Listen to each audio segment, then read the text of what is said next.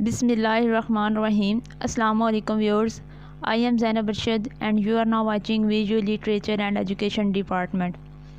Students, आज आपको Zoo101 के असाइनमेंट नंबर 2 का सॉल्यूशन बताऊंगी, जिसका क्वेश्चन है you have to right 5 points about the most useful techniques you have studied in this course up to 20 lesson. यानी जो फर्स्ट 20 लेसन है उसमें जितनी आपने टेक्निक्स पढ़ी हैं उनके मतलब आपने 5 पॉइंट्स ऐड करने हैं। फर्स्ट ऑफ ऑल आपने तो ये देखना है कि फर्स्ट 20 लेसन में जो टेक्निक हैं यूज़फुल ओवरऑल वो कितनी हैं। उनको मैंने यहाँ पे नंबरिंग दी हुई है, वो टोटल हैं 10 मैंने टेक्निक्स जो हैं वो यहाँ से निकाली हैं, ये आप देख सकते हैं। बट आपका जो असाइनमेंट है ये इसमें सिर्फ 3 मार्क्स का ये असाइनमेंट है। आपने ज़रूरी नहीं है कि 10 की 10 ही लिखें, इसमें आप कोई भी 5 से 7 जो है टेक्निक्स को मेंशन करके उनके मतलब लिख सकते हैं। इसमें आपने यही बताना है कि इसमें ये कौन सी टेक्निक है और किस लिए यूज़ होती है। जैसे ये फर्स्ट टेक्निक है डार्क फील्ड माइक्रोस्कोपी और सेकंड वन है डार्क फील्ड माइक्रोस्कोपी। अब ये जो माइक्रोस्कोपी है ये पूरी एक टेक्निक है जिसकी आगे फर्दर ब्रांचेस हैं, फर्दर आगे टेक्निक्स हैं। तो आपने डार्क फील्ड माइक्रोस्कोपी की डेफिनेशन बताएंगे कि ये किस बेस पे काम करता है, किस प्रिंसिपल पे काम करता है और इसका यूज़ क्या है और किधर ये यूज़ होता है। बस आपने इतना ही ये बताना है।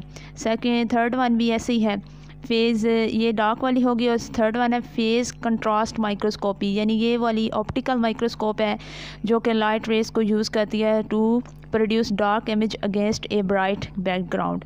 इस तरह ये इस प्रिंसिपल काम करेगी और इसका जो यूज़ है वो क्या है, इन्हांस्ड जो होगा contrast of light microscope image of transparent and colourless specimens. ठीक है, तो हर जो टेक्निक है जो भी यूज़ हो रही है वो होगी उसकी डेफिनेशन एंड उसका जो यूज़ है वो।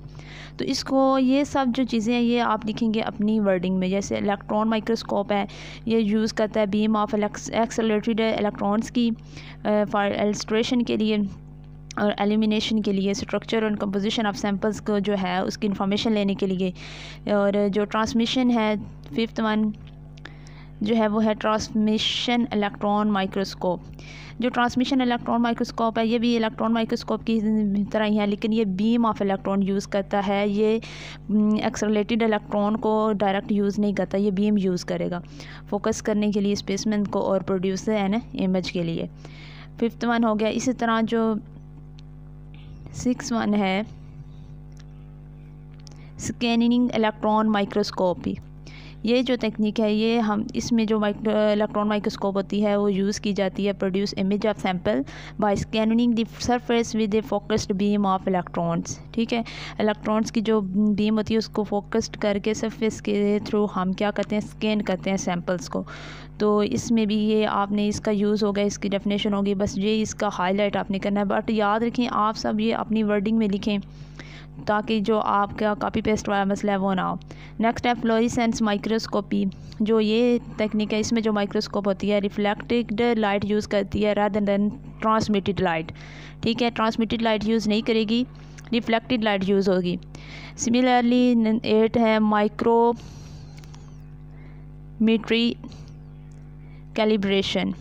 ये कैलिब्रेशन स्केल एक किस्म का होता है। इस टेक्नोलॉजी में क्या होता है कि कैलिब्रेशन एंड जो कंपैरिजन होता है मेजरमेंट्स वैल्यू का वो जो है डिलीवर किया जाता है अंडर ग्रेड जो सिचुएशन है हमारे सिस्टम की उसकी टेस्ट के मुताबिक।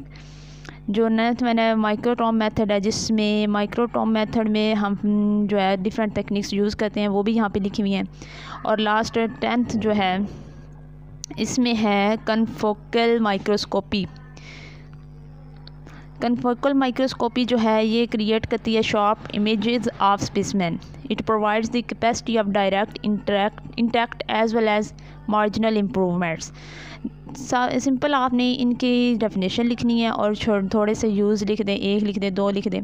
बट ज़रूरी नहीं है कि आप ये 10 की 10 ही टेक्निक्स लिखें, इसमें से आप 5 से 7 कर सकते हैं कोई भी, ताकि आप सबका जो सोल्यूशन है वो डिफरेंट बने और कॉपी पेस्ट का प्रॉब्लम ना हो। आई होप आपको वीडियो पसंद आई होगी। वीडियो को फिर ज़रूर लाइक कर दें। इसके साथ जो है फर्स्ट वन पे जो माइक्रोस्कोपी थी फर्स्ट वन, उसमें आपने टाइप्स ऑफ माइक्रोस्कोपिक पार्ट्स और उसकी मैग्नीफिकेशन लिखनी है। इसी के साथ मुझे दीजिए इजाज़त। अल्लाह हाफिज़।